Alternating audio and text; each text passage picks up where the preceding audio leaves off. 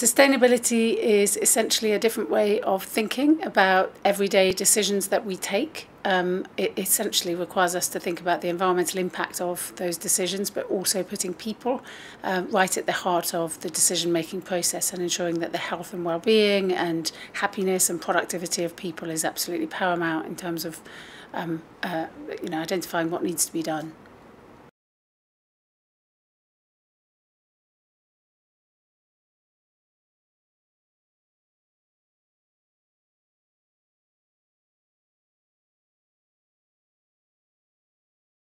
Sustainability to me is a set of principles, is an approach in solving current problems and future problems. So sustainability is actually making the most out of what we have and considering the others now and in the future.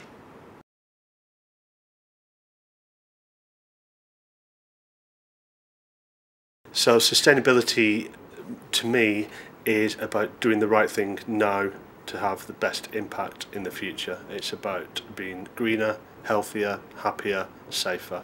It's about communicating value and sharing those values in a way that resonates with people.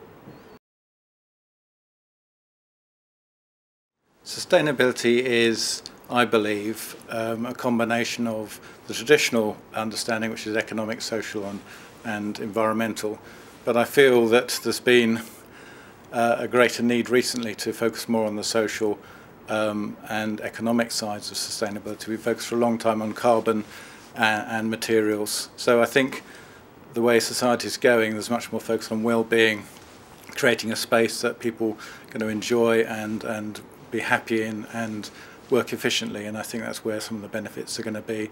And I think we need to take cognizance of the change in society.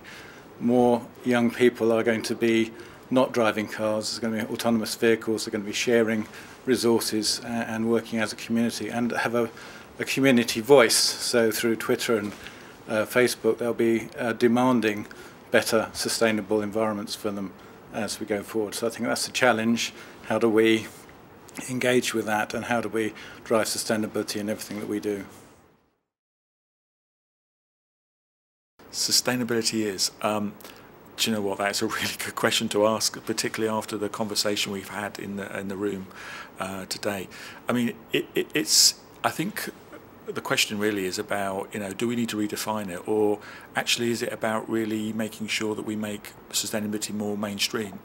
And today we've had a great conversation with lots of people around the table, and actually I think what's very evident is that a lot of people are doing a lot of good work, and sustainability means different things to different people. And so to some people it's about supply chain risk, it's about managing resources, to some people it's about energy efficiency. And what we need to do is actually make sure we communicate and understand that more.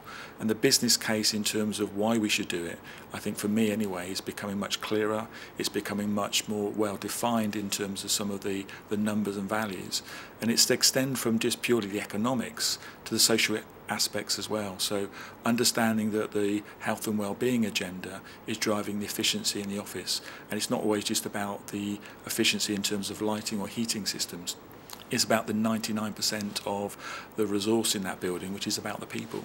So actually extending from the environment to the social and the economic and coming together, I think, is a really important sort of refresh that we're seeing now in terms of sustainability.